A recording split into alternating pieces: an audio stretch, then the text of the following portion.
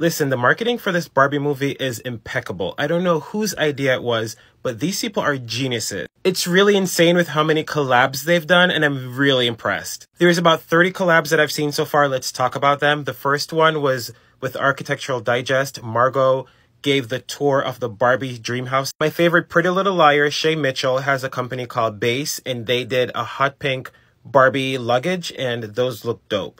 No, this is not Ariana Grande. This is Shay Mitchell. She was in full character and I was living for it. They did the Barbie Dreamhouse collab with Airbnb. This was amazing. I loved that house. I would love to spend at least one night at this house. They partnered with Forever 21.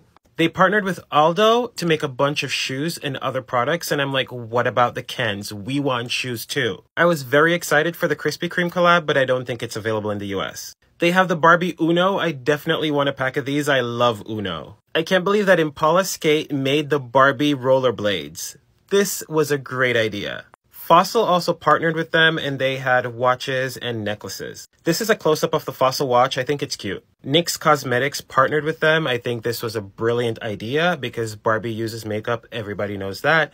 This was amazing. They have the Barbie Xbox setup. I am not an Xbox fan, but I would definitely think about getting this. In the video game Forza 5, you can either pick Barbie's Corvette or Ken's truck. Homesick had their Barbie scented candles.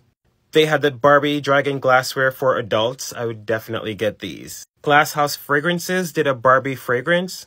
Funboy did the Barbie floaties. Here's another floaty. I'm thinking you can fit 2 persons in there. Truly Beauty had their Barbie collection. If you want to dress like Barbie, Unique Vintage has like vintage Barbie outfits made for adults.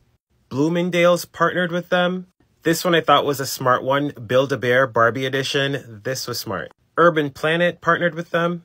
I can't believe that Ruggable got in on this and made Barbie rugs. That's so dope. Cold Stone created something specifically for Barbie, and it's called All That Glitters is Pink. There's the Swoon drink. I think this is different from what Nicki and Ice Spice had in their video. Rue 21 has a collection. The company Moon has their Barbie toothbrush and toothpaste. Tangle Teezer made the Barbie detangling hairbrush. OPI had multiple Barbie nail polish. Gap had a Barbie collection as well, and it looks good.